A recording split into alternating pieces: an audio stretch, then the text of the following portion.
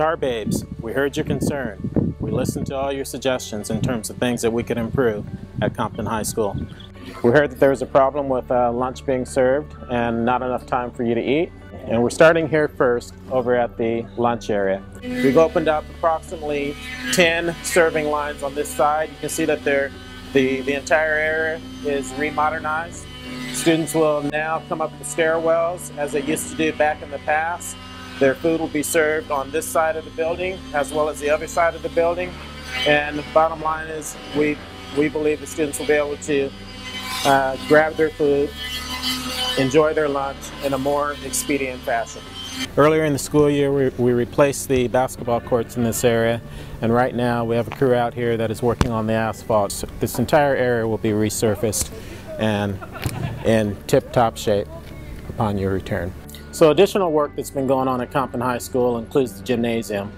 For a while, the heaters were out, and we have contracted with a provider that has now taken care of that issue. If you look up, you'll notice that the heaters are now working in the gymnasium.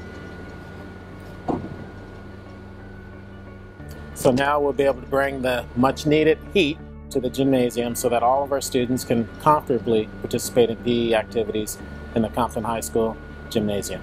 We're in the administration building, and this was an area that was plagued by some issues with the chiller units earlier in the year.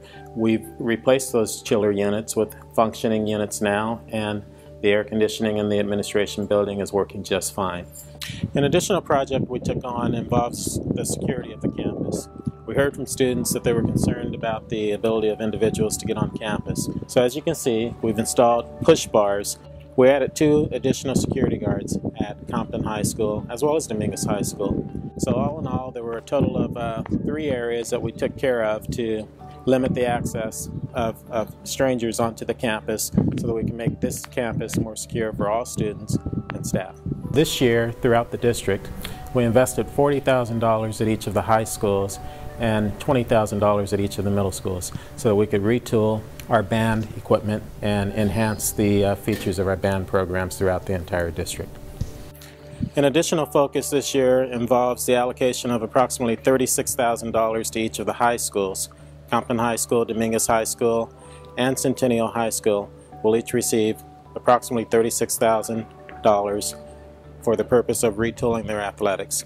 This money may be used any way that the school site deems necessary. I would encourage each of you as students to provide your input to the athletic director at your particular site.